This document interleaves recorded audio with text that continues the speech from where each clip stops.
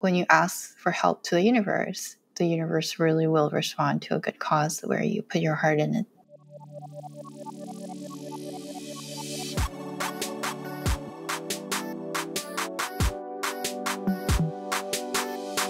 Hello, my loves. Welcome back to the Lavendaire Lifestyle Podcast. It's Eileen. Today, I get to interview a creator that I admire. So you may have seen her videos on TikTok. She makes very cozy cooking videos on TikTok under the name Cafe Maddy. So we talk about Maddy's story growing up in Korea, to pursuing dentistry, to transitioning to content creating, and also how she started her nonprofit initiative, Cafe Maddy Cab. So Maddy Park is the founder of Cafe Maddy, a cooking vlog focused on Korean-inspired recipes, and host of the Cafe Maddy podcast, an emotional food podcast where she responds to your story with a dish to match your mood. It's really cute, by the way. She's also the founder of Cafe Maddy Cab, a service providing cab rides for Asian women, LGBTQ, and elderly folks in New York City in response to the rise of anti-Asian hate crimes. Hello, Maddy. Welcome to the Lavendaire Lifestyle Podcast. I'm so excited to have you. I'm such a fan. Hi, thank you so much for having me. I'm so excited to be here. Yes. Okay, so why don't you tell us about your story and what led you to starting Cafe Maddy? Sure. Wow, it's been a while now, and I never thought this would go on for years. I started this as a hobby because I like to vlog. I've always loved making little vlogs and videos, and just would put together like fun videos for my friends when we travel. So that's been like a lifelong hobby of mine. And then one year I had to move out of New York for my residency, and I found myself just like having nothing to do anymore because I was so used to being all of this, everything, so much to do. So I picked up cooking as a hobby, and naturally, because I wasn't doing much other than cooking, I started filming my cooking, and then that's where it all really started. I started making vlogs with my cooking. And then I was posting all on my personal account. And one day my friends were like, you really need to make a separate account for this. And I think it'll do really well. But I was at the time really scared of starting from zero because I had like 600 followers on my personal account. And I was like, how am I going to build from 0 to 600? Yeah. I already have so many of my friends watching this and I don't want to start over. But when 2020 came around, it was one of my resolutions to just set up the account and start posting. So January 2020, I did that. And then someone was like, you should post on TikTok because, your format and everything is going to work well. So I started posting on TikTok in March 2020. And that's when the pandemic started. That's when the whole world closed down and everybody was staying home and starting to cook. So it was all in good timing where I was posting really easy, simple recipes that you could do at home while you didn't have a lot of ingredients at home. And then it just took off from there. Yeah. One video went viral, 2 videos. How long were you posting on your personal account? I think I was posting for a year. Okay. Yeah. And did those videos look like your TikTok videos? Were like the same format with like a voiceover? No voiceover. It was all just cooking. Yeah. Yeah. Originally, really, I love cooking because it's like therapy for me. It's super calming for me. So I wanted to kind of convey that feeling to my friends or whoever was watching. So it was like usually really calming music with cooking sounds, or like no music and just silent like ASMR cooking sounds. And they were like 2-3 minutes long. But I think with social media, I kind of found a sweet spot of reducing it down to a minute and just adding my voiceover, which surprisingly did really well. Yeah. So now I don't post anything without my voice in Yeah, it. because you're so calming. It just there's this like world you enter when you like watch a Cafe Maddy video. It's like so calm and cozy. And I think that's what a lot of people needed during the pandemic. It was not just the cooking, but like the feeling, right? And the storytelling.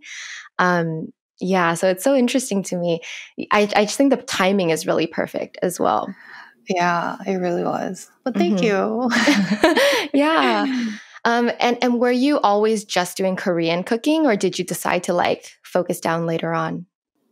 Oh, I decided to focus on it later on. I was just cooking whatever I wanted to eat that day, and just filming and posting.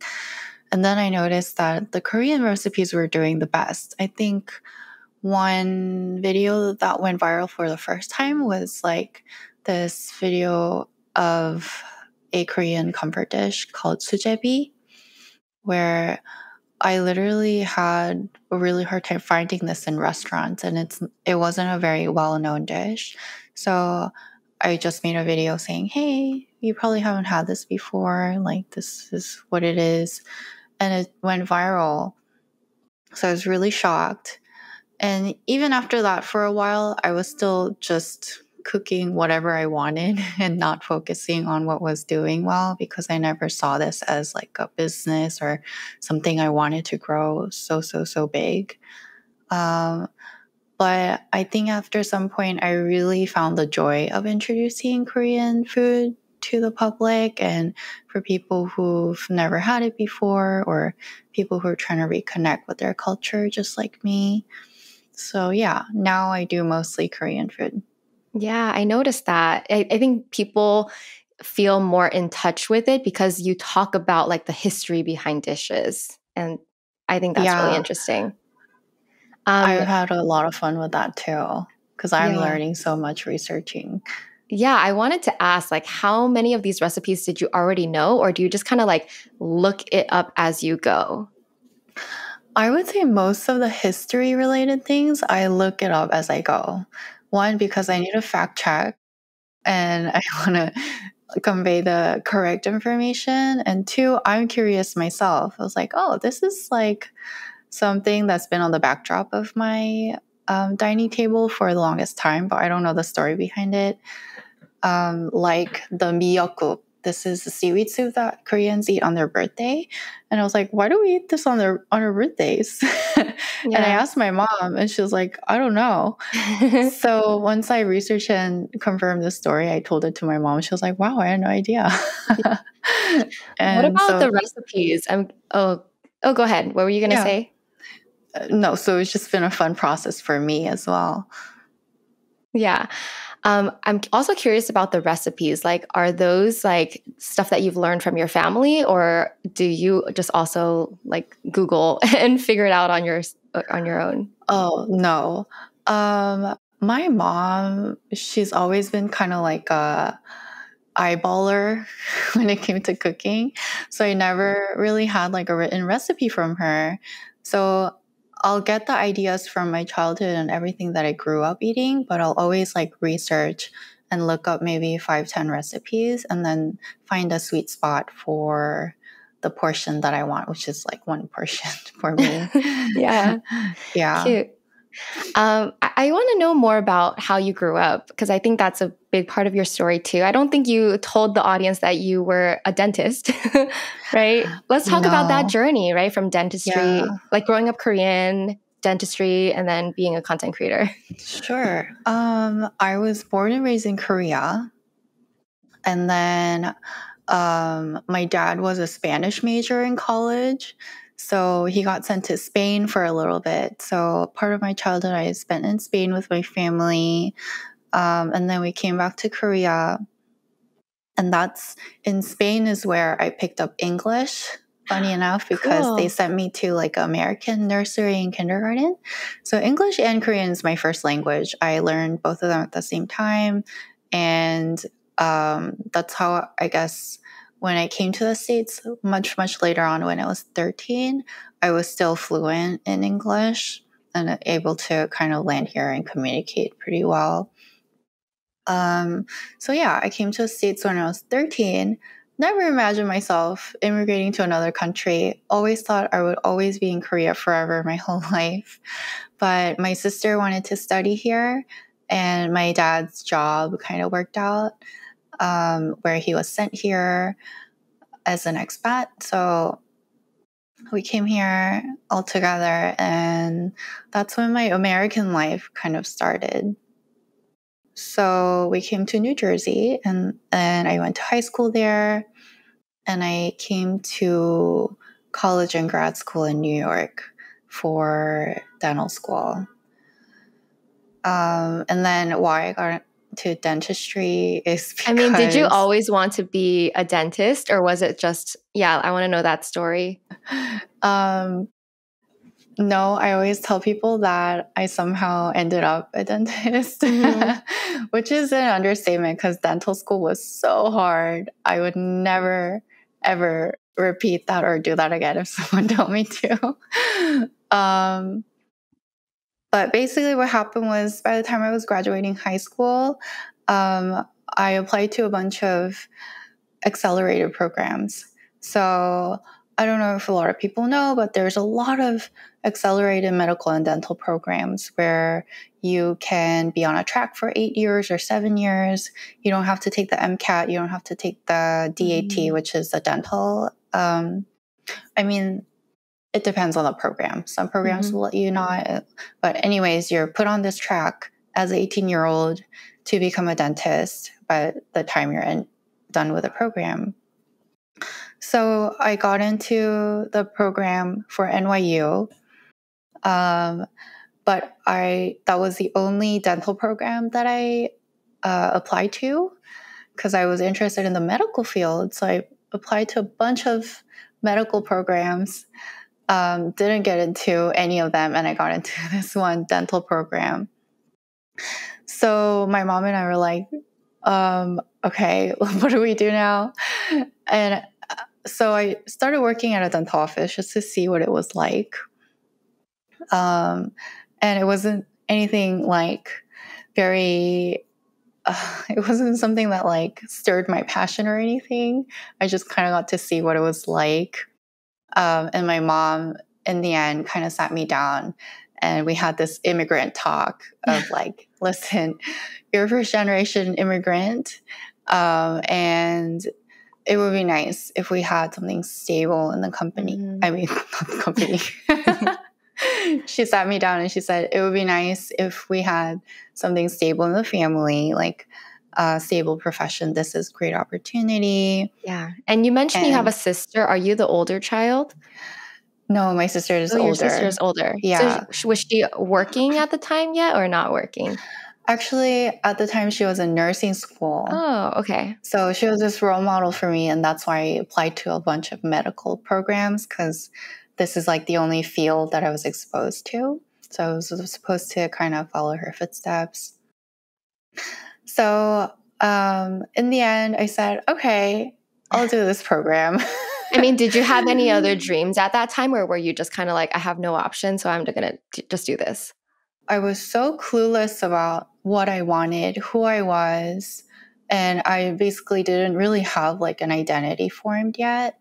So I was really intimidated by the idea of going to a liberal arts school and being like, I'm going to pave my way. I'm going to be like a pioneer in my own life and like try all these classes and find out what I like. I was really scared of that. So it was kind of a psychological comfort to know that, oh, the next 8 years of my life is pretty set and I just need to follow a path. So I went into it thinking, oh, if I don't like it, I'll just change my major. But the thing about dentistry is that you don't know what it's like until you are actually a dentist treating patients. And that's 8 years later. That is such a long time. That was actually, second year of my dental school when we started clinicals. I was really shocked because, oh my gosh, this is something that I ever imagined. You don't know what it's like to be put in a place where you're actually starting to treat real people until you're there. No matter how much you shadow or like maybe having a dentist in the family would be helpful. But anyways, I got really lucky because dentistry was the right field for me and for my personality. I'm very individualistic and independent and introverted, but also I'm very social. So interacting with like one person at a time and not working with a huge team and like collaboration of something was really good for me. Dentistry is very like, you get kind of an instant gratification from solving a problem immediately. You're not working on like projects that take months and months and months and you're done and you're wrapped up with a team. Patient comes with a problem, you solve the problem for them and they go home happy or not. But yeah, but depending it's on the fast. situation, Yeah, it's fast. So it was a good match for my personality. So I stuck with it. I went to residency and started practicing. So that is still my dentist journey because I'm working part-time. Yeah, let's continue that journey because I saw that you posted you recently quit your dentist job. So what went into that decision? So that was a very, very important turning point in my life, I think. Not just the quitting aspect, not just stepping into different career paths, but like I said, when I was 18, my mom sat me down, kind of told me, oh, let's take a stable path. And then I consciously chose a path that was set out for me.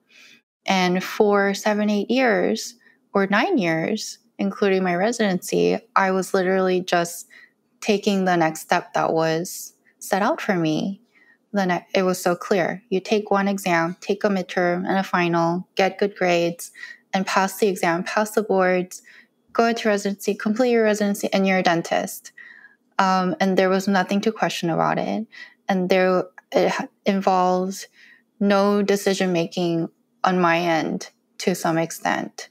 And then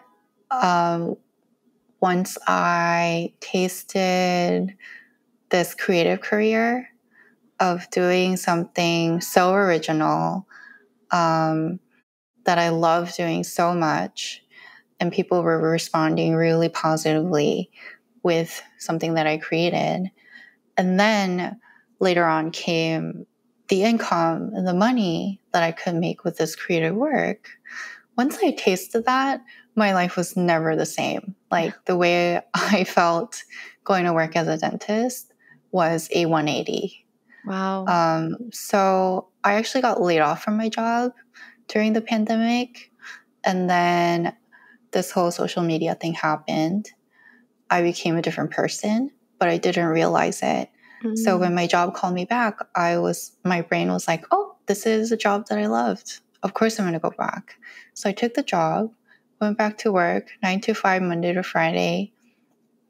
I was miserable.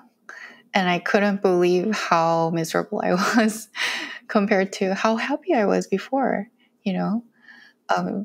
So it took me a couple months at that job for me to realize, you know what, I've been given a really good opportunity to kind of explore and grow something else of my own.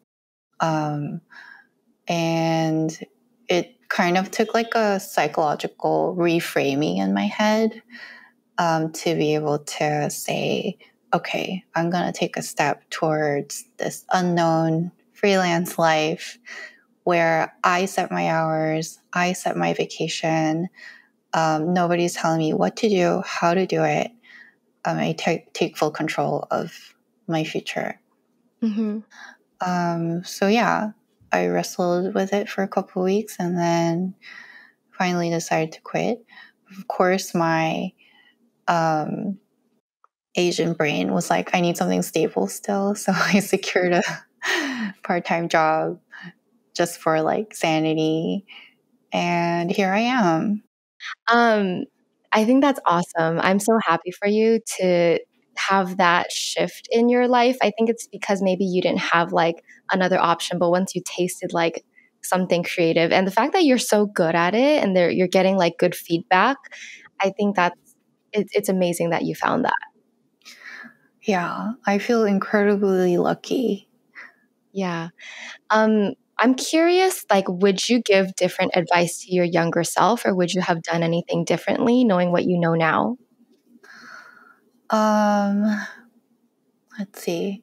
Yeah, I really wish this happened earlier in my life rather than, um, yeah, I guess I could be greedy and wish that, although I'm incredibly grateful now. But I think if I were to just tell my younger self, I keep thinking about this a lot, especially recently. I worried so much when I was younger. I would just tell her, stop worrying. Everything's going to be fine. Your life is not going to be over. Even if you made a mistake, even if you made the wrong decision, there's always room to go back and fix it. So that's what I would tell myself. Yeah, no, I would tell the same thing to myself too. I think when you're young, you just want everything to go right and you want to make the right decision, and everything feels like a big decision, right? Like everything's, I don't Yeah, know, there's a lot of anxiety if you care about, I don't know, living life well. exactly. Yeah. I think it's the Asian upbringing as well that Yeah, plays into that. totally true. Totally Mhm. true. Before we go on, I want to take a break to share about today's sponsor, Audible. I've been using Audible for many years. I love audiobooks because it's a fun and effortless way to learn while getting something else done. I'll listen to Audible on my walks, while driving, or doing chores. Audible offers an incredible selection of audiobooks across every genre, from bestsellers and new releases to mysteries, thrillers, wellness, business, and more. I personally like listening to celebrity memoirs because it's like listening to them tell their story directly to you. A couple of my favorites are Born a Crime by Trevor Noah and Over the Top by Jonathan Van Ness. Though they're known for audiobooks, Audible also has podcasts, guided wellness programs, theatrical performances, comedy, and originals. Consider Audible your destination for self-growth and wellness, whether you're looking to soul search, be inspired, work towards new goals, unwind, or simply be entertained. New members can try Audible free for 30 days. Just visit audible.com/TLL or text TLL to 500-500. Again, that's audible.com/TLL or text TLL to 500-500. Okay, so going back to your cooking and your content, I love your content. I already told you that, but I have to say it again. Thank I'm you. just curious, like, where you get your inspiration for, like, do you have a process on what you decide to share? Let's see. My inspiration comes from unique ingredients. When I see an ingredient that's intriguing, I've never seen before, I'll always kind of look up recipes and try to play around with it. That would be kind of my personal project, maybe not like a Korean cooking. So that's a big inspiration for me. And then another one is Korean history, and anything that kind of reels me back to my roots and culture is an inspiration, because not until recently that I realized, oh my gosh, I always sort of identify myself as a Korean person in Korea, even if I was spending so much time in the States. I think a couple of years ago, I hit a point where it kind of split in half. Oh, I said, oh my gosh, it's been like half of my life I've been in Korea, and now the other half has happened in America, and I'm standing in this sort of like a midpoint. And at a certain point, I realized, oh my gosh, I'm only going to become more American from here on. And that Korean part of me will become smaller and smaller because I can't really control how much I spent there, you know? Yeah. So that's when it hit me. I really want to consciously try to hold on to stories and memories that are Yeah. important to me. And food definitely became such a strong bridge for me to explore that. Wow. I think I can feel that in your work, because like there's so much emotion related to like the stories and the memories that you share. Yeah, I think a lot of people can relate to that because food is related to our memories of our childhood and things like that. Yeah. And no better place to tell the story than America, where we're a melting pot and it's such a strong immigrant culture. And we have all this nostalgia that a lot of people after some generations are starting to lose touch with. I think what's special about you, and a lot of Korean American probably love your content, is because you spent a good amount of your childhood in Korea. Like, because some people who were maybe born here, they're not as connected to the food. That's why I was surprised. I was like, how does she know all this food, all these recipes? Like, I thought you were actually born in America. Um, yeah, but it makes sense that you actually lived there for a while. So you're more connected, and like people who want to feel more connected will like watch your content because you have an extra level of like experience and knowledge. I guess, yeah. Yeah. I'm also thinking about like the story of your grandpa that you recently shared, which I thought was super sweet. Can you share that with our audience? Yeah. So my grandpa is such a role model for me. And looking back at his tendencies and his life, I don't know all the details of his life, but he's always been very tech savvy and forward thinking. He's had this blog that he posts like every week. Very passionate about Korean history. So he'll write about all these Korean historical figures, visit all these historical sites. He'll put together photos and like the text and That's the amazing. research and like the And he's sources. 95, right? Yeah, and he's been doing it for years and years and years of more than I can remember. I always remember him at his computer when I was visiting him as a kid too.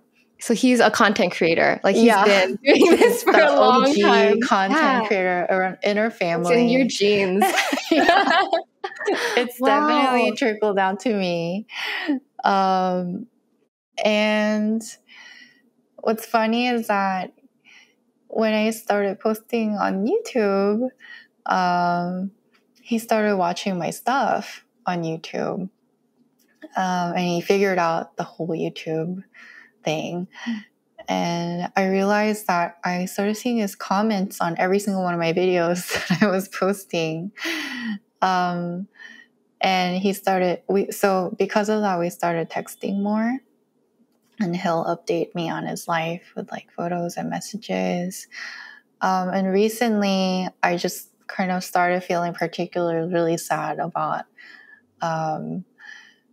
not having seen him for so long and him so actively trying to get in touch with me.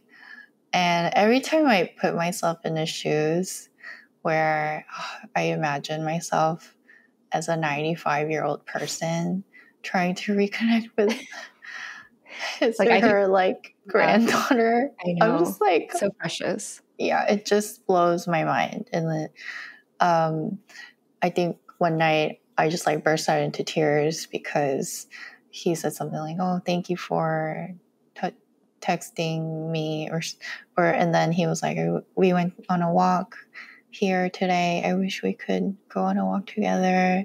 And I just like came home and I started bawling. So I think that was like a point where I was like, "Oh shoot, I want to talk to him more." And I feel bad that he's watching all my videos in English and has no idea what I'm saying. So the video that I posted about quitting my job, a majority of it is me being miserable at my old job. But his comment was like, "Hey, your day in your life looks pretty fun." Because he didn't understand a word of it. Yeah. Which I'm glad he didn't, because I don't want him to think I'm miserable here. Yeah. So yeah, it's always been on my mind for a while to kind of post more in Korean. So that's what I did recently. I posted a vlog of me speaking in Korean, and I was talking to him as if I was kind of like updating my thoughts and my daily routine to him. And he really loved it. He was so happy. Yeah. I think that's so sweet. The fact that you have that relationship and the fact that you're able to like share it in such a honest way is like, I think that's, I don't know, it's so special. Thank you. Yeah, I really couldn't imagine like how it would be received. I was like, who wants to watch a Korean video? You I can't think understand. everybody can relate to just that. I don't know. There's so many like feelings there related to like grandparents, family, or like not being able to see each other for so long, or language barrier, right? There's so many levels of relatability there that I just thought that was so nice for you to share. Thank you. I know.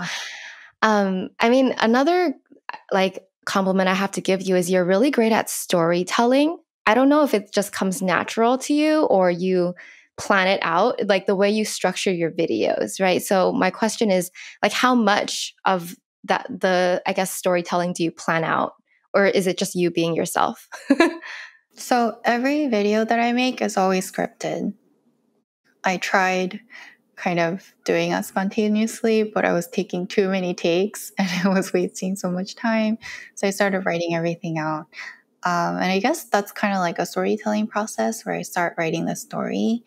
And I know like how long a paragraph will be, 1 minute.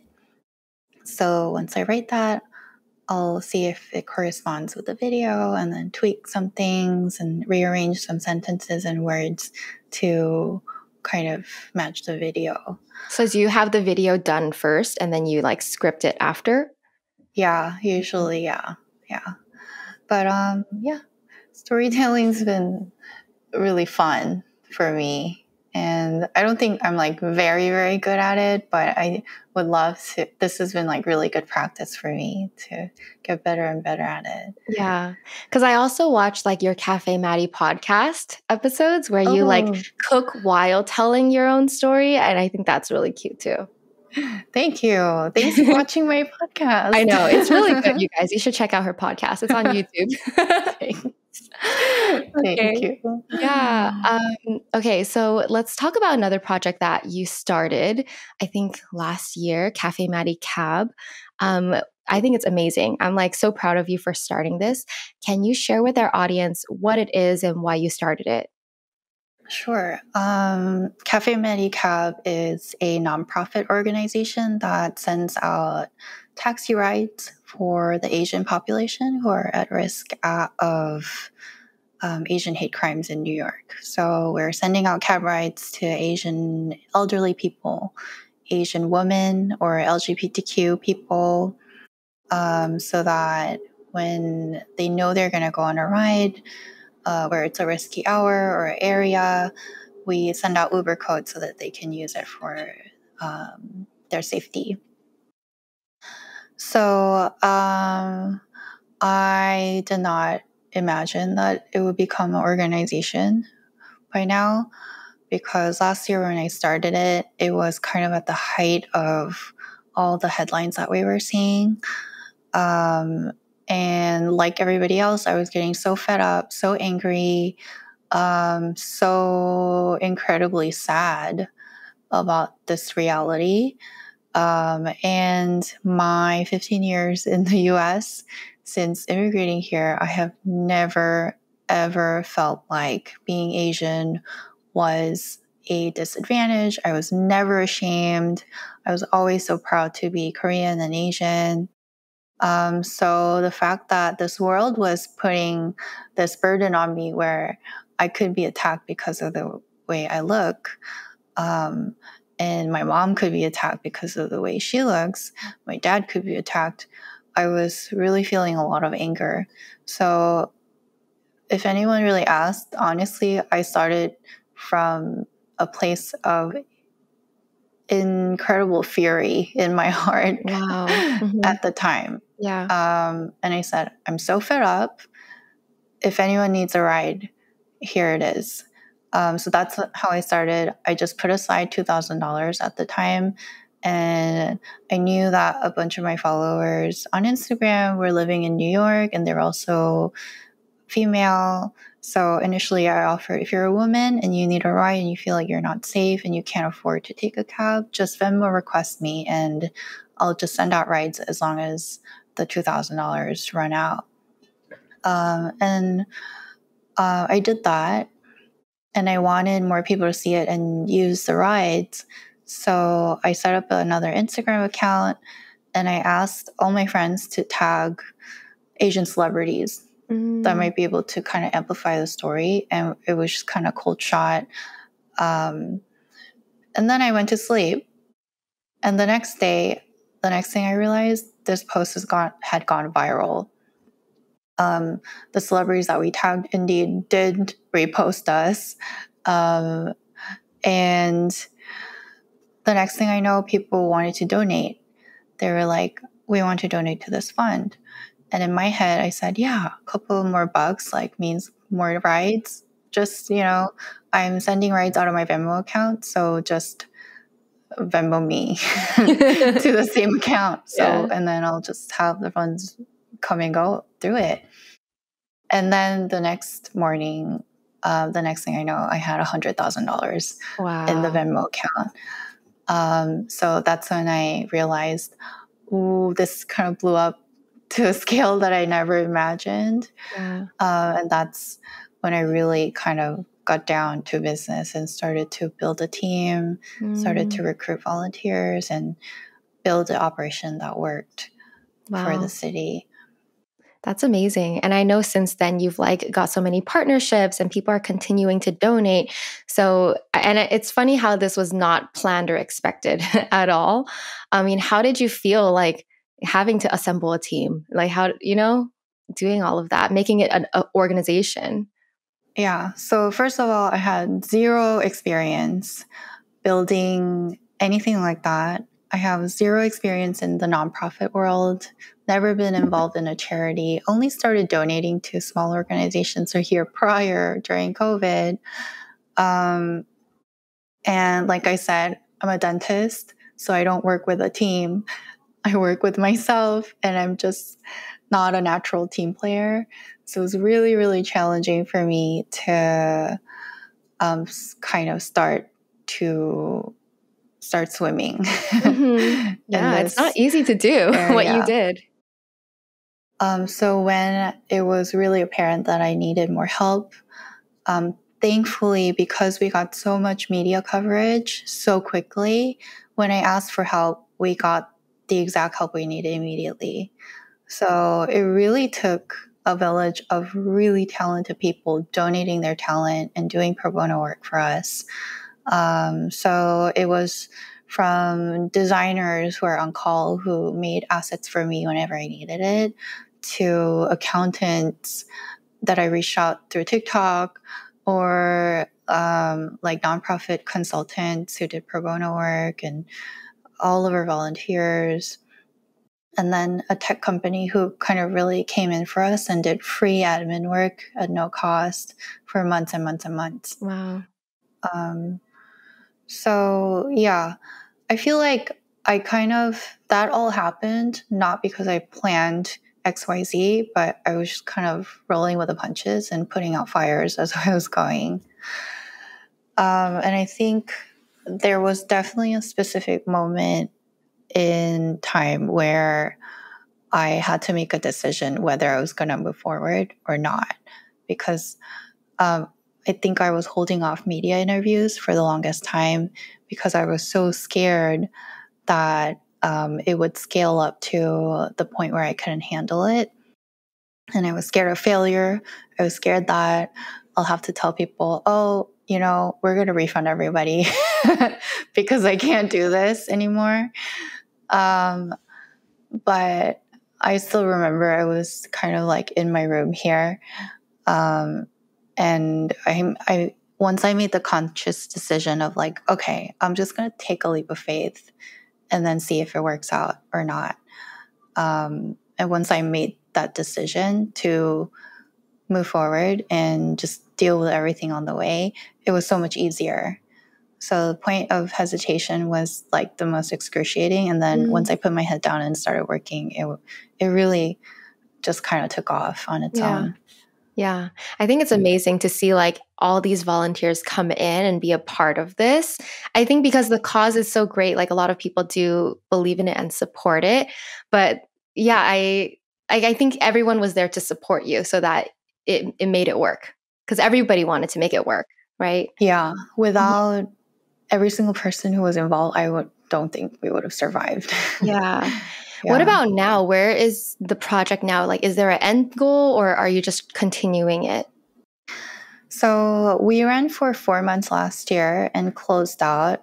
I was, even with all the help that we got, so incredibly burnt out.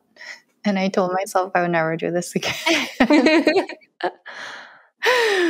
um, I was on an interview once, and then someone said, "Oh, once you're in the nonprofit world, you can never go back."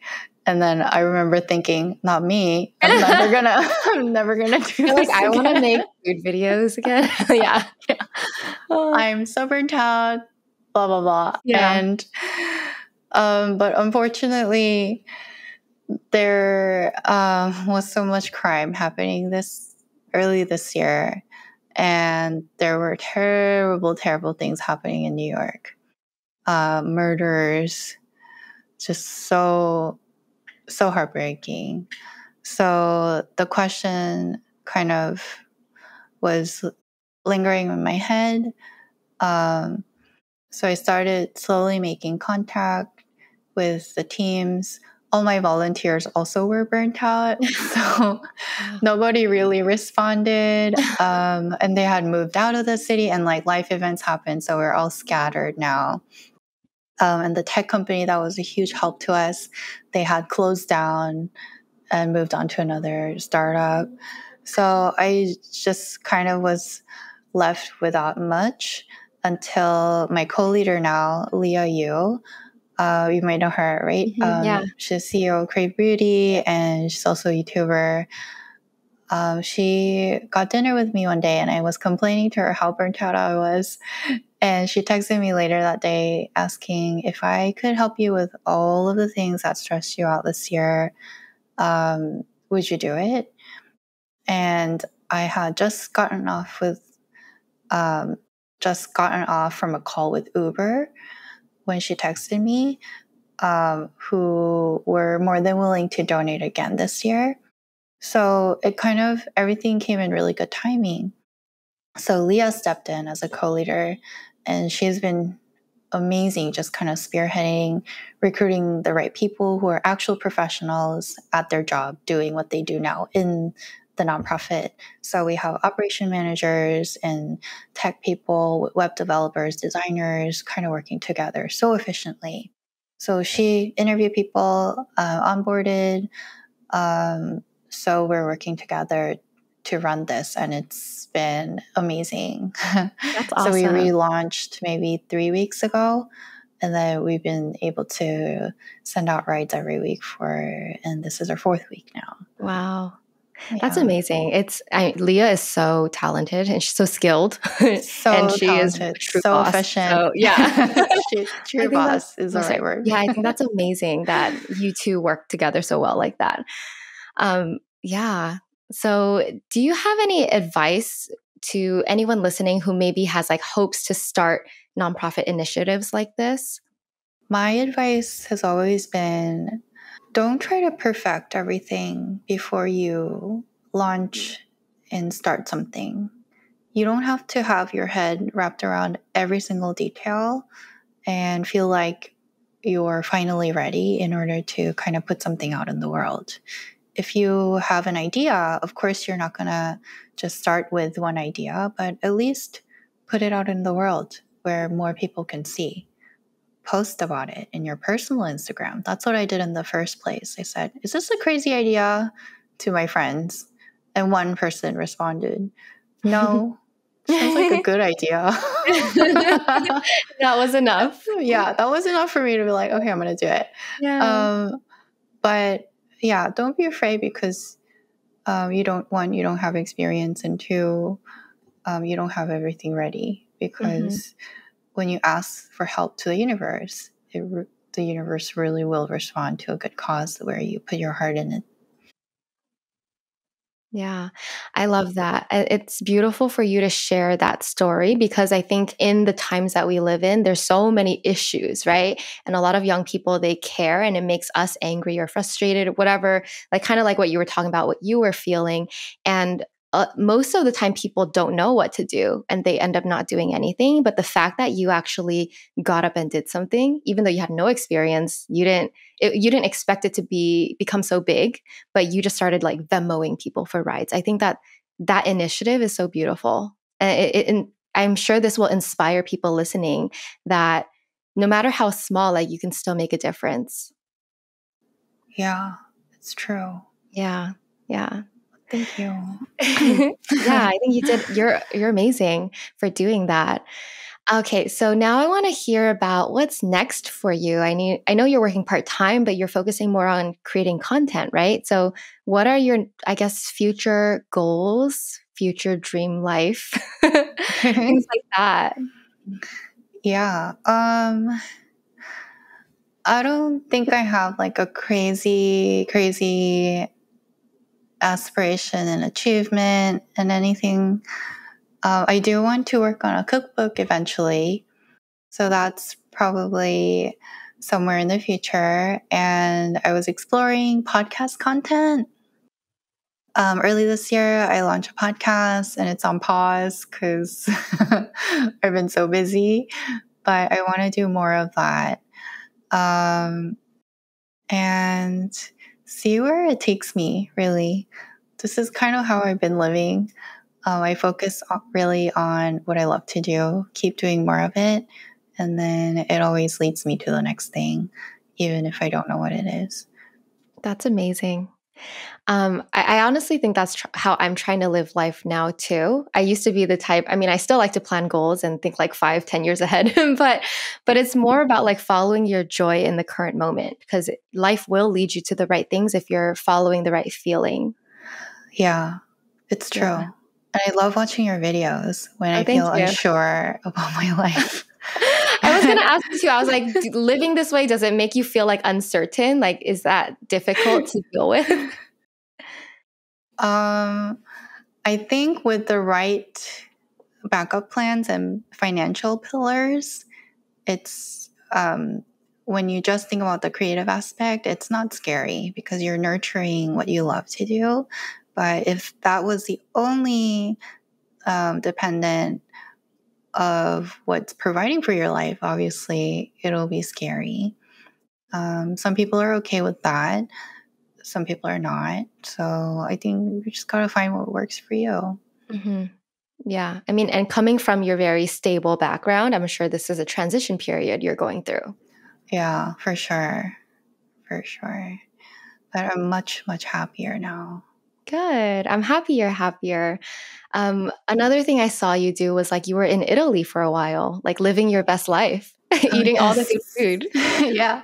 That made me happy because I really wanted to travel. Like it's been a while to like, yeah. What Yeah. made that decision and how long were you out there? I think it was also a streak of, oh, let me take control of my life and invest in what I love to do. So my friend Tina Doobie Dubab, she sent me a TikTok one day and she said, hey, this girl went on this trip to Italy and she took a cooking course. You want to do it? It's next month.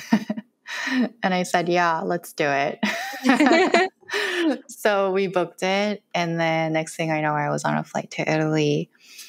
But it was so worth every penny, or so worth every minute that I spent there. Nothing that I ever imagined. It wasn't much of like a culinary educational experience where I learned a crazy cooking skill and like I came back a better chef, but just being immersed in a group of people who are also really interested in cooking and food, getting to know strangers for 7 days and being surrounded in nature and experiencing what it's like to cook and eat from really natural ingredients, really homegrown, like sustainable ingredients. That was pretty life changing for me. Yeah, but it was also really good to get out of the States Yeah. for once. How has that trip like changed the way you view cooking? Like, has it changed the way you like create your videos or anything like that? Um, Slowly but surely. I think one thing that I didn't know before, but I learned in that course, the chef that taught us was very, very big on sustainability. And he explained and broke down the whole process of manufacturing ingredients and how ingredients are processed and why things are expensive and why some things are cheap. And I think I've been a student for so long that I'm always in this like kind of, oh, I need to save money and need to get the bang for my buck kind of mentality. So I didn't know that buying expensive ingredients sometimes and investing in like um, organic product or organic produce or going to the farmer's market and buying their expensive products is sometimes more bang for your buck because it'll have more it'll have more nutrients that are more enriching for your body and for the environment, which is a full cycle because whatever is good for the environment feeds into the soil and grows good produce. And then it just keeps on going like that. So that's a big lesson that I learned. So I'm more ingredient conscious. And it also changed the way how I choose to spend money too. Yeah, love that. I guess lastly, is there anything you want to leave the audience with in terms of advice for I guess if they want to be like a Cafe Maddy, like they want to start making cooking videos on TikTok or they want to make cozy videos, things like that? I would say the best way to start as a content creator is to love your own content. Don't start out thinking or with the purpose of being loved by people or getting a lot of views or going viral. I think the healthiest mentality to have is to be completely okay with getting like no views, but happy that your art or your creation is out there thriving and you love it and you have to be your number one fan of your own content because when your identity is yoked with something you can't control, which is the response of the public or how many views you're getting, then your mood and your emotion will be forever yoked with how up and down that is going forward. So I think it's really, really good practice early on in your content journey to stick to what you like, stick to your style and try different things. Of course, like you'll be inspired by this person, that person, and maybe like copy and try and implement, but just keep doing it. Yeah, is my advice. Keep doing it. Do you say you love your own content? Like, do you watch your videos over and over again? Like all the time. Like you're a fan of your own videos. I do that too sometimes. But I'm like, oh, this one's really good. No one appreciates this one. Not so much anymore because editing time is a lot. Yeah. And by the time I'm done editing, I'm like, I have watched this too many times while I was editing. Yeah. But yeah, early on, loved all of my videos. They're all gems. That's so cute. Yeah, do you find that like is there a correlation between the videos that you're really, really proud of and like what people resonate with, or do you find that it's not correlated? I'm just curious. I think the videos that I love the most do the worst. That's how I feel too. So I was going to ask you, is that similar to your experience? Yeah, it's like the most curious thing. I'm like, why not? This is great. I pour my heart into it. And like, so like only the people who get it will watch it. So I kind of feel a little exclusive with them and whatever, it works. Yeah. But yeah, there's no correlation. I just feel like maybe it's the artist part of you that like you're really proud of this work, but because it's so niche that mainstream people don't appreciate it. It's usually like those, well, I don't know. I have that theory. Yeah. You can be a little experimental, and then it won't catch the mainstream anymore. Awesome. So, Maddy, where can we find you online? You can find me at Cafe Maddy on TikTok, Instagram, and YouTube. And also on Spotify or Apple Podcasts, my podcast is called the Cafe Maddy Podcast. So you can find me there as well. Awesome. Thank you so much. It was such a pleasure talking to you, getting to know you more. Yeah, this flew by. Thank you so much for having me. I'm so excited to listen to this podcast. Yeah. And then it felt like one of your podcasts. Like listening to your voice for so long, it's so like calm and chill. Oh, thank you. And you have a wonderful voice as well. Oh, thank you. I just need to tell you, early this year, I'm so chaotic and messy. And when I Googled how to be more organized, your video was the first thing that popped up. And it's helped me so much. Really? Okay, it's good. Like half the year so far, and it's helped me so much. Okay, good. Okay, I'm happy to hear that.